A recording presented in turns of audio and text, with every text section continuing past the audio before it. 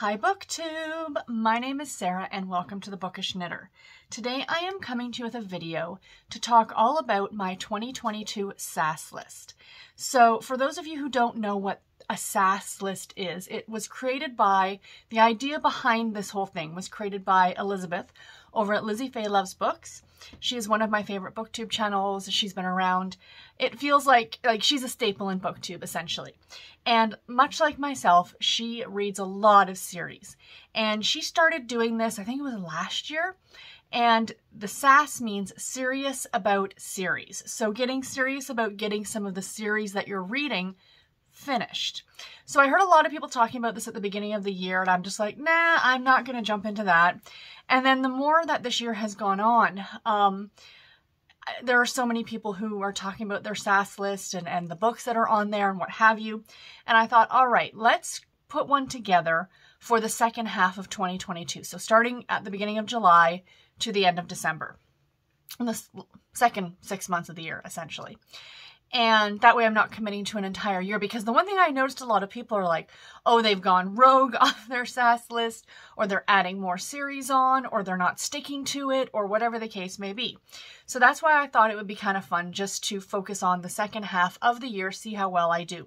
And then I was even thinking, like, if I enjoyed this, next year I might do the same thing, create one SAS list just for the beginning of the year, and then another one for the second half of the year, or create a list 4 times a year, like for January, February, March, and then April, May, June. You know what I mean? Like, to break it up so that way you're not feeling like you're having to stick with this list for 12 whole months. You're only committing to 6 months or 3 months or even 1 month.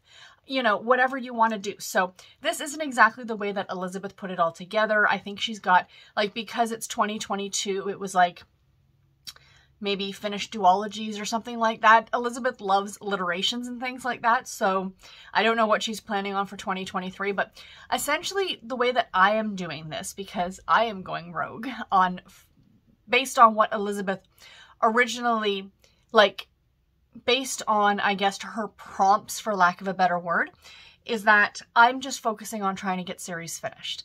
So what I did was, I'm like, there are 26 weeks from the first week in July to the end of December. I'm going to pick 26 books, but they're part of series. So I have how many series do I have here? I have 11 series in total. And within that 11 series, I had 26 books. So does that make sense? So I'm going to go through all this and share it all with you, I promise. But essentially, if I can get all of these read, so essentially I'm reading a book a week, is the way it goes for my SAS list. 1 book a week. And if I can stick to that for the entire 6 months, that will put me finishing 1, 2, 3, 4, 5, 6, 7, 8, 9, 10 series. That'll have me finishing 10 series. However, one of these series is brand new. It's like, I'm doing a series from start to finish. I'm not marathoning. I'm not a series marathoner. I don't like read book 1, book 2, book 3. I can't do that. I need to jump around. But at least this way, it gives me 11 different series to work on over the course of the next 6 months. So I'm very, very excited about this, you guys. So far, I've stuck to the plan for the first 2 weeks, I guess, of July. And yeah, so let me go through all of the books that I have here. I'm sorry if I keep glancing over, but my tablet is sitting here with all of my information. So the very first series is the Bare Knuckle Bastard series by Sarah MacLean. I have 1 book left to finish in this series, and that is Daring and the Duke. It's the 3rd book in the series, so I need to finish this one. That will get this series completely finished for me. The next list, these are in no particular order, they're just how I wrote them down, is the only series that I'm not finishing the series, because I think it's still ongoing for 1. And there are chances that some of these may be ongoing. I don't think so. I'm just kind of looking at them all, and I don't well, no, there's one that might be, but this one for sure, I'm not finishing it. Now, side note, here's the reason why. If you guys have been watching me for any length of time, you know that in the month of December, I only read holiday-themed books. But I usually end the year off with a thriller. The last book I usually read, like around New Year's Eve, is a thriller for some reason. I've been doing that the last few years and I really like it. But majority of December, I am only reading Christmas-themed books. So what I did here was I made sure to give myself 4 Christmas themed books in series believe me guys, I had to put a lot of mathematical thought into this. So that I would end some of these on Christmas books. So those are the ones that are going to get read in December. I know, that's just my it's the way my brain works, you guys. So the reason I am stopping this series at a certain point, even though there's still more books in the series, is because it's a Christmas book. And then that way it'll give me one of the Christmas books for December. So the next series is A Bookstore Cafe Mystery by Alex Erickson. This is a cozy mystery series, and I am reading the first book. I'm hoping to get back to the first book this month. I've talked about this one before. It's not an absolute favorite series of mine. I like it. It's a cozy mystery set in a bookshop / cafe. So I need to read 4. My plan is 4 books in this series for this 6 months. The first book is Death by Coffee, which is book number 1 in the series. I actually, as of filming this, my plan is it's on my list to read this week. This book 2 in the series is Death by Tea. So that's going to be the second one. I have read the third book, which I believe was the Death by Pumpkin Spice or something like that. It was a holiday or a Halloween one. I read it last year or the year before, I can't remember. And then I need to read book 4, which is Death by Vanilla Latte. And then I'm going to stop at book 5, which is Death by Eggnog. And that's, of course, the holiday one for December. So the rest of them, I'm obviously going to read before December. I mean, that's just kind of a given, right? So yeah, so I am excited about that one. I'm hoping, I think, like, the first book I've tried to read it twice, and both times I wasn't able to get through it. I think it might be suffering from that first book in series, because I did like the third book. So I'm hoping once I can get past that first book and get it more into the series, it'll be a lot better. So anyway, the next series that I have here on my list is the Fairy Tale series by Eloisa James. This is another historical romance series. I need to read book 4 and 5, and then that will finish off this one for me. So this entire series is retellings of classic fairy tales, and I love it. The first 2 books were fantastic. A Kiss at Midnight and When Beauty Tamed the Beast. The third book, which was a retelling of, was it The Princess and the Pea? I didn't particularly love it, unfortunately, but I'm hoping for better things for the last 2 books. So book 4 is The Ugly Duchess, which I believe is a retelling of The Ugly Duckling. And then number 5 is Once Upon a Tower, which may be a Rapunzel. So I'm very excited. I really love Eloisa James's writing, and I'm looking forward to these.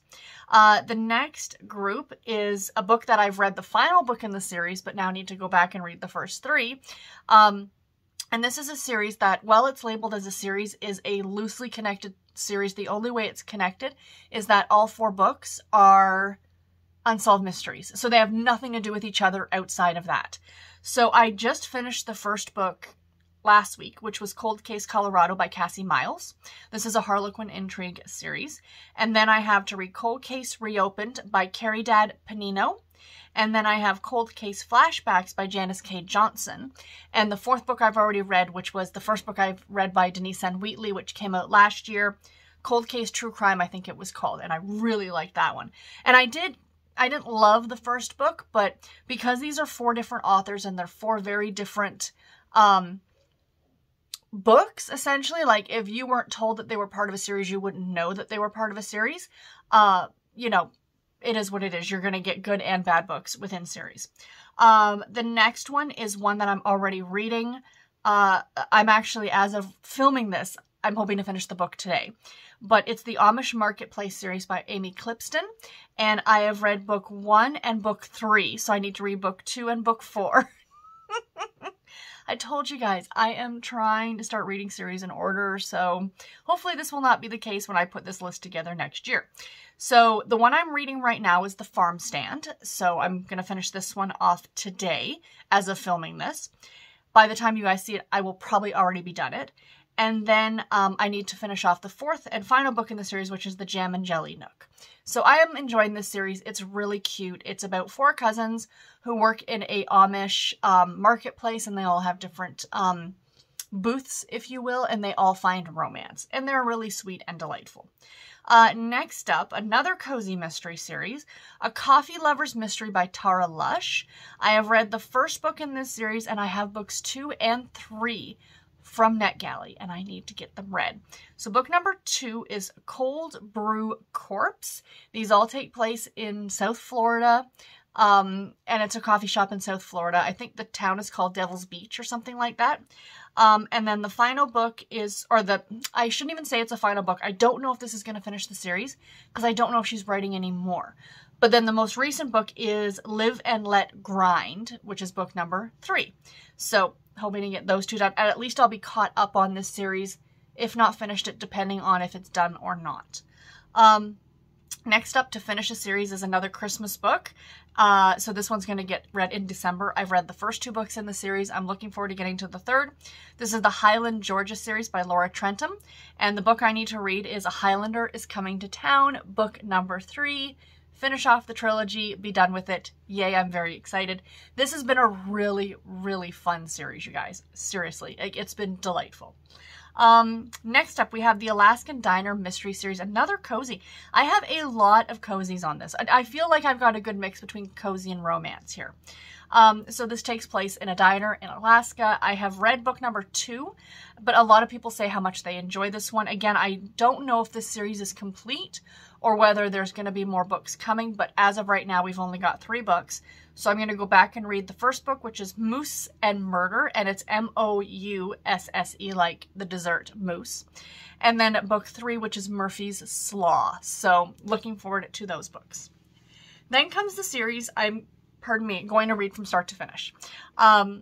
This is, pardon me, I've got the hiccups. This is, I believe, a Desire series, and it's only a 4-book series, and it's by the great Maisie Yates, and I love, love, love Maisie Yates.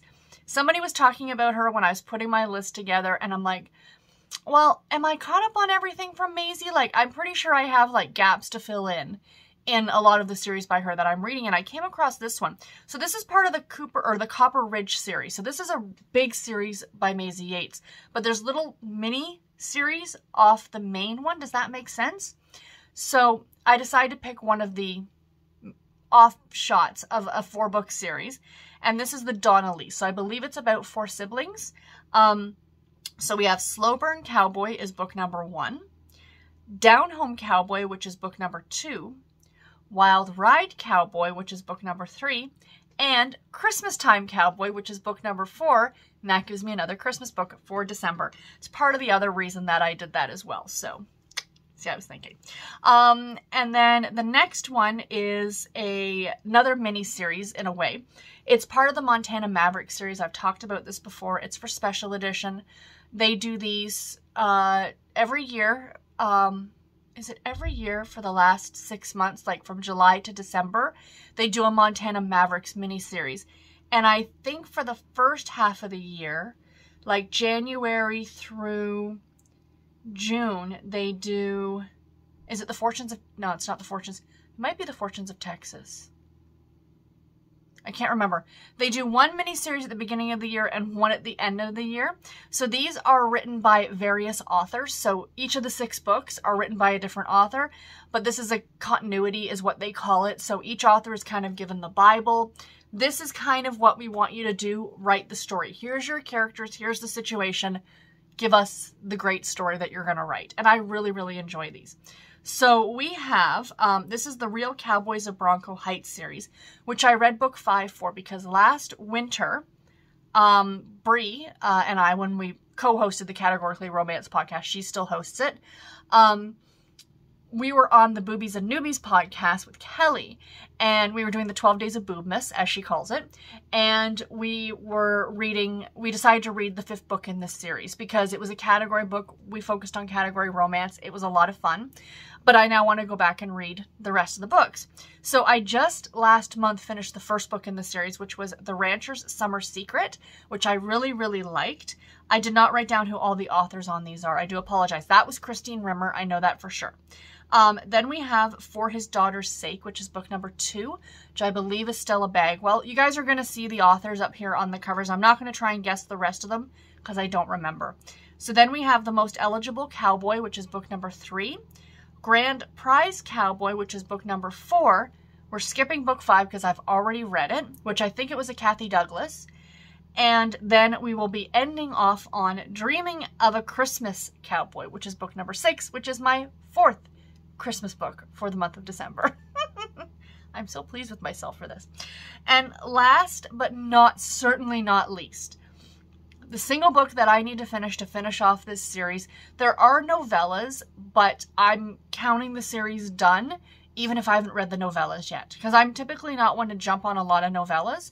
I do want to start a list so I can like go back and start reading them for various different series, but I count the series complete even if I haven't read the novellas yet. And that is the 7th and final book in the Winston Brothers series by the great Penny Reid, Beard Necessities. So I'm looking forward to getting this series done. So that's it, guys. That is my SAS list for July through December of 2022. Like I said, we're going to see how this goes. I'm listening to a lot of other people talk about it, like, that they, are going off their list, that they're adding new things to their list, that they're having a hard time sticking to their list. That's what kind of makes me think to myself, well, maybe what I'll do is I'll see how well this works. And if it does, then maybe I'll do this next year. Do a list for January to June, and then a list from July to December.